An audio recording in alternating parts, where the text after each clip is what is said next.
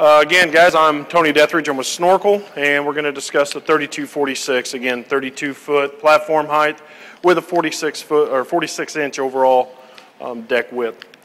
Starting at the ground controls, you can see it's a very simple ground control design. You really have two toggle switches, one of which is going to select your platform ground select, and then the other one is going to be your elevation from the ground controls. Hour meter right on the ground control panel with a push-pull emergency stop for power. We do have steel swing-out trays, and a comment was made earlier about robust people standing on the control box, so I'm about as robust as they get here today, so there we are.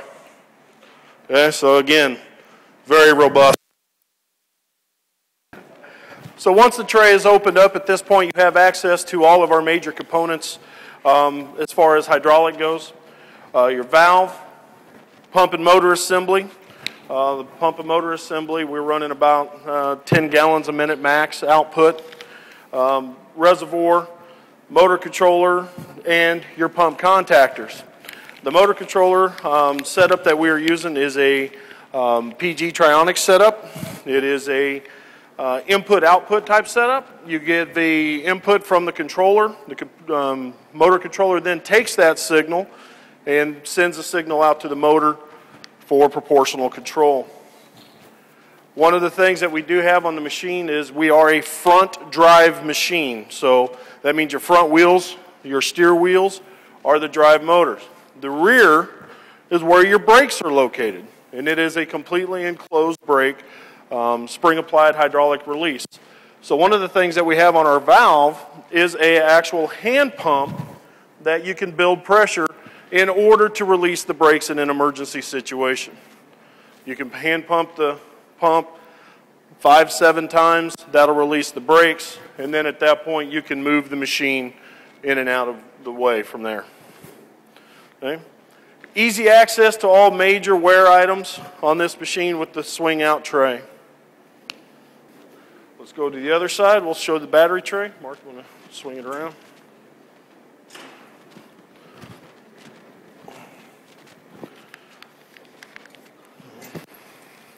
So as Mark's turning this around, we do run a 24-volt system on the machine, which consists of 4 6-volt batteries, and they are 220 amp-hour batteries.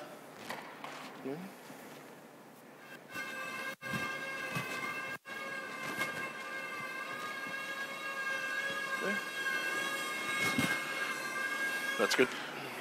Exact same tray design on this side. From the outside of the machine, you have access to a lockable battery disconnect switch. So if you would need to leave this on the job site, you could actually put the padlock through it with the battery disconnect switch off, again for safety. We have access to the battery charger right here. The battery charger does have charge indicator lights on it. The indicator lights tell you if it's charging and at what rate the batteries are charged. There's a 50, 75%, and 100% light. Okay.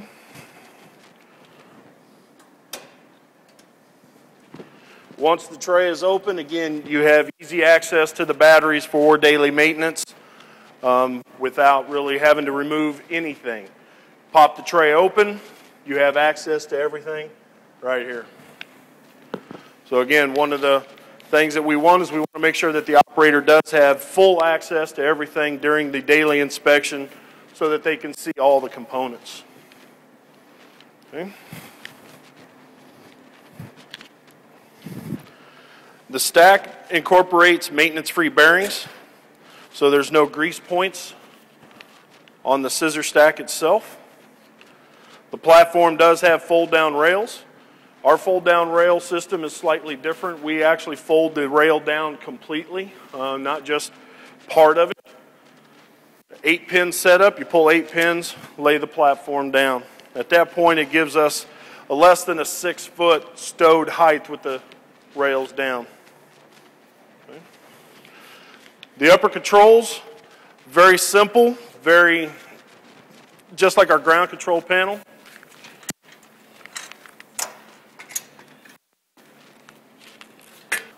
There's just not a lot on here.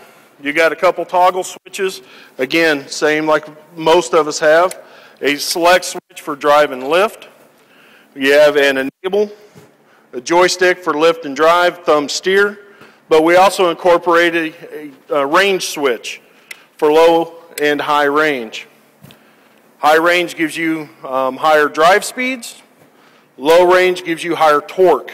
That way, again, if you get into a situation where you're going up a grade or down a grade, then you can control the speed of the machine by selecting that switch.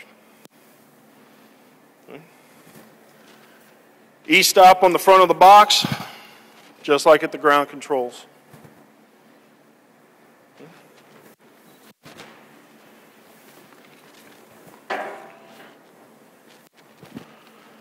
Okay. Low maintenance machine, again, like I said, the bearings or the bushings in the scissor stack are maintenance free. The kingpins will have grease zerks in them so that we can grease those. But other than that, there's really no grease zerks on the machine. Any questions? Elevate the machine so we can see it. Okay.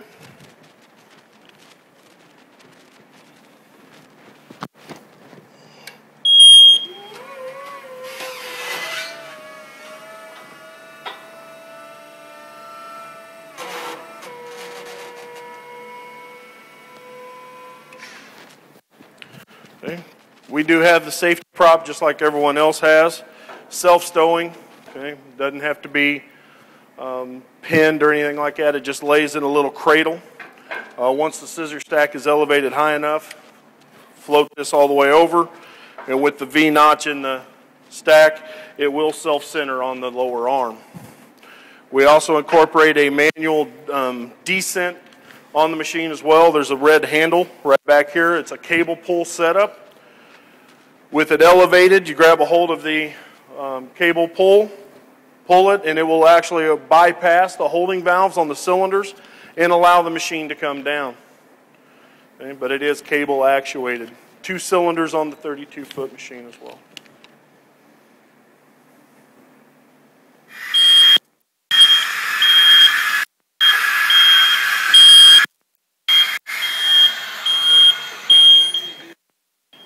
I'm going to talk about potholes now.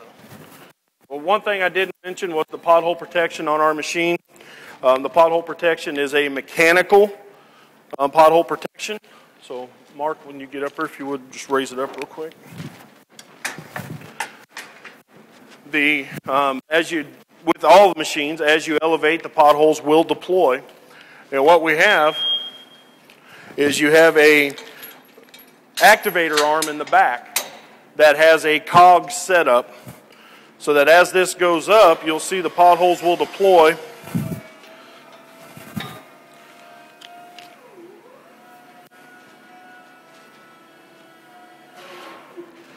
This is the activator arm right here.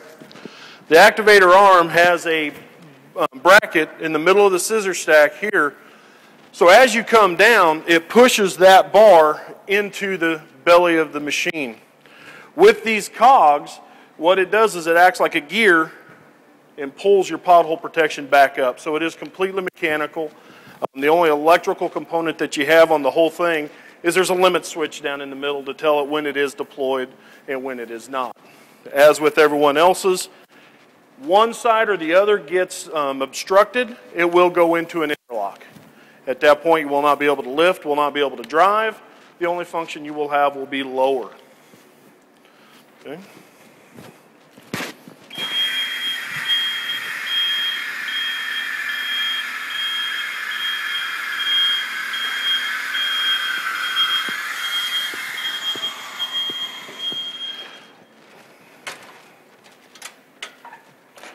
The slide out on our machine, you have 2 handles that actually have a pin that goes up into the rail assembly. As you push down on that, you release the pin, and then you push it out. 700-pound capacity on the machine, 250 on the rollout, 450 back here.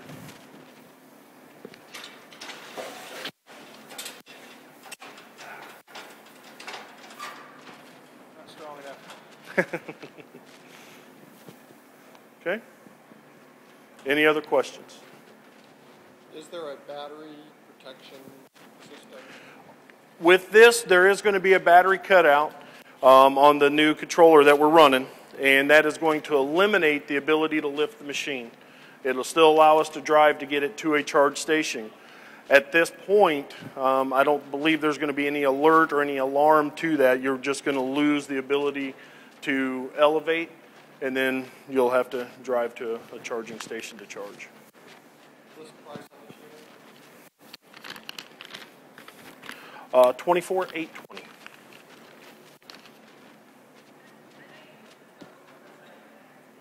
$220 amp hour batteries. Of the 3246, the would have been 2005, I believe. Thank you.